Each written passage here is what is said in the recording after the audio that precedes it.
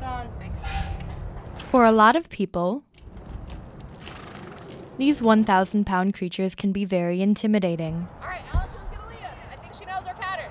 But Allison Ashton isn't scared a bit, despite the fact that before she came to Horses Help as a teen, she had never ridden a horse before. I like riding them and I like seeing them. Frisco, an 18-year-old quarter horse, is her favorite. He's cute. Allison has autism, and her mother says coming to Horses Help for her adaptive riding class can be the difference between a good day and a bad day. The mission of Horses Help is to serve the at-risk and special needs community and improve their well-being through the use of horses. Horses Help offers over 900 classes that cater to virtually every aspect of the community. The largest program is the Adaptive Riding Program. Adaptive riding is teaching disabled kids how to ride horses. Sabra Popoli is Allison's riding instructor and the program director at Horses Help.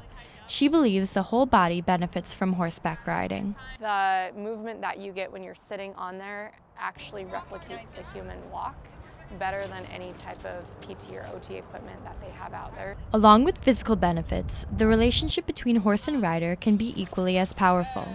Allison shares a strong bond with her horse Frisco. She says he's her friend.